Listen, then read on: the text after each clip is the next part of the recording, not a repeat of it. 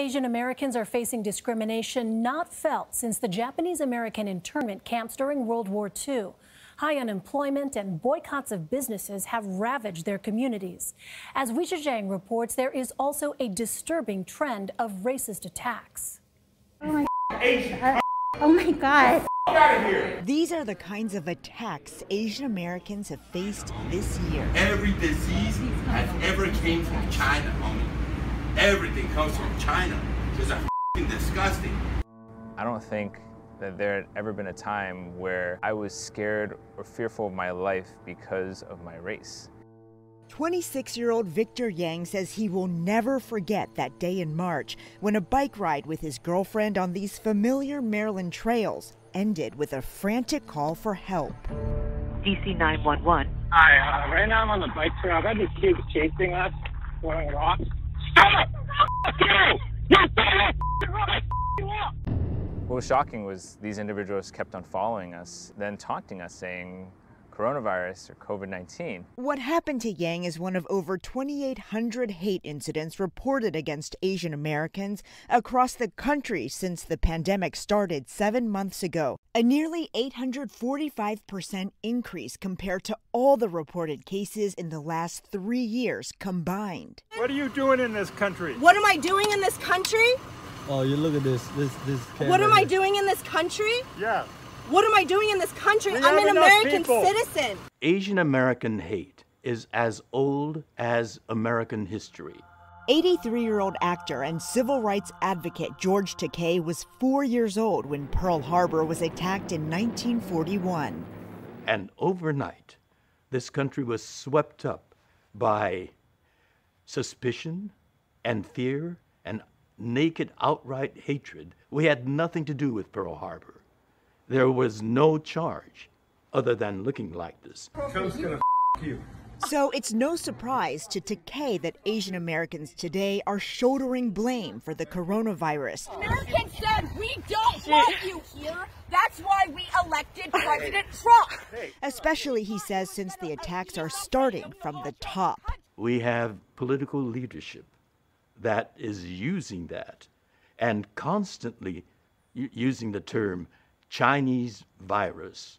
I would like to begin by announcing some important developments in our war against the Chinese virus. President Trump first publicly said the phrase Chinese virus to describe COVID-19 on March 18th. 5 days later, he crossed out the language from his prepared remarks, declaring this instead. It's very important that we totally protect our Asian American community in the United States and all around the world. But as the pandemic worsened, he resurrected the rhetoric. Mr. Trump even brought up Beijing when I asked him about testing. Why is this a global competition to you if every day Americans are still losing their lives and we're still seeing more cases every day? Well, they're losing their lives everywhere in the world. And maybe that's a question you should ask China. Don't ask me, ask China that question, okay? When you ask them that question, you may get a very unusual answer. Yes, behind you, please. Sir, why are you saying that to me specifically? I'm telling you, I'm not saying it specifically to anybody. I'm saying it to anybody that would ask a nasty question like that. That's not a nasty question. Please go ahead. During a campaign rally in June, President Trump's tough talk took another turn. I can name Kung Flu. I can name 19 different versions of names. The Justice Department included COVID-19 backlash in their hate crimes training, but has yet to take additional measures to combat the anti-Asian discrimination. During the George W. Bush administration, the DOJ formed a special task force after the 9/11 terrorist attacks to prosecute crimes against Muslim Americans. People were afraid to come out. Every time they came out to go buy groceries, they're looking behind their backs. They're fearful of being attacked just because they were Chinese. A lack of federal help isn't stopping community activists like Carlin Chan. Since March, he and his group of volunteers have been patrolling Manhattan's Chinatown, his hometown of over 60 years. We may actually see more rise in hate crimes. Staying quiet is not an option anymore.